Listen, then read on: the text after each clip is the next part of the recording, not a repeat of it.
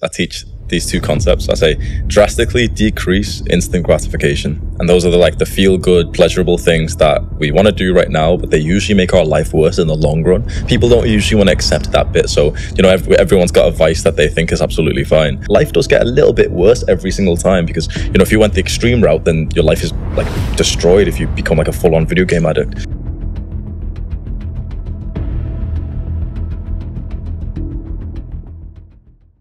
Could you summarize the main messages, or the main, what's the word I'm looking for? You have your cult, you have your message. How would you summarize that? What are the main things? Obviously, no porn, no fapping, or a little bit of fapping once a week, fat. So what I say, how I summarize it is, I teach these two concepts. I say drastically decrease instant gratification, and those are the feel-good, pleasurable things that we want to do right now, but they usually make our life worse in the long run. People don't usually want to accept that bit, so everyone's got a vice that they think is absolutely fine. Life does get a little bit worse every single time, because if you went the extreme route, then your life is destroyed if you become a full-on video game addict. So you drastically reduce those bad habits, and then at the same time you drastically increase the delayed gratification activities, and those are the ones which are very uncomfortable and challenging and hard and difficult right now, but they make your life work better in the long term. When you do instant gratification, what you're doing is just stealing happiness from your future self. When you watch porn today, you're literally taking happiness and pleasure from your future self. When you play video games, you're doing the same thing. And this has been I'm not a scientist, but this has been scientifically proven. You do ruin your brain when you do these things. How could you not have this sense of depression and even suicidal thoughts when you just think of how much happiness your younger self just stole from you? Easiest, quickest fix to sort yourself out if you're feeling depressed is to go and do some hard exercise. Just doing, I don't know, half an hour, 45 minutes, hard exercise. Maybe even just some HIIT training. Because for me, whenever I do the activity which I enjoy doing the least, whenever I have some of my friends come and they get me doing some CrossFit circuit or something crazy. Are you friends with Sneeko? A little bit. I wouldn't say close friends, but yeah. Was there a little bit of beef? Yeah, there was. How did that come about? He called me gay. He saw a video of me stretching where I was showing a workout routine or day in the life or something. Mm-hmm. He started shouting, saying that I was gay, saying that you don't need self-improvement, that this is bad advice, that he doesn't need self-improvement, that just a bunch of condescending stuff. Mm-hmm. He was just towards me, he was just being just joking around, calling me gay and stuff. But then I think he went a little bit too far with he started criticizing my followers and saying they're weird for needing this stuff. He's past this phase. It's just bad. It's not even good for you or anything. What's your routine at the moment then for staying in shape, looking good?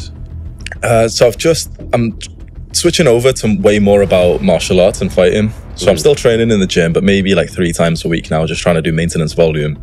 Wake up at 6:30, go for a run, come back, protein everything, and go for maybe... Right now, it's a bit all over the place because I'm just recently switched over to prioritize fighting, but recently it's more just 3 times full body, just maintenance volume. Maybe I'll miss meditation, I'll eat some junk food every now and then. But I'd say probably for me, my one thing that I do the most that I tell my boys not to, is probably junk food. I like a treat every now and then. If me and my girl go to a cafe or something, I want to get a little croissant or something.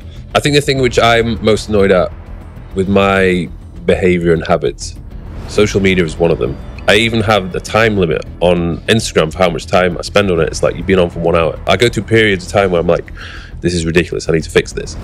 And then I just completely forget about it. And the way they suck you in, they get you every single time. So I am literally contemplating deleting the apps on my main phone. Meditation really helps with this. I think that's the best benefit. It's so maybe on average, it's half an hour passes by till you realize, oh, I'm wasting time, and you get off. With meditation, you just become way more conscious and aware. So when I started meditating, I was doing it quite extreme, 60 minutes a day. But honestly, it got to the point where I wouldn't even accidentally click on it anymore. Everything I did became with intention and purpose. So if there was a time that I clicked on it, to post something or something, I'd literally posted it and went off. But as I've times where I've not meditated as much, I find myself more prone to these things. You probably know, with social media and everything, what they're trying to take from you is attention. Yeah. And meditation is literally the skill of harnessing your attention for yourself. That's why I preach it. If you have the ability to control your attention and just really choose, okay, how long do I want to be on Instagram right now? I'm on it, I've got a new account literally maybe 2-3 minutes a day now. Tate says this. He said like he does everything with purpose, with consciousness. I don't think he's like a master meditator or anything, but when he said it, I was like, oh yeah, like that really sounds like what a high level of meditation does to you. You ever meditated? Do you know what? I think that is the answer to a lot of my problems. I think, especially this year, I'm trying to take on a little bit more. My ultimate dream is to go to bed, lie down, out. That's what I want. Very rarely happens. Yeah. Even I have this, I'm trying to. Is that whoop? Yeah.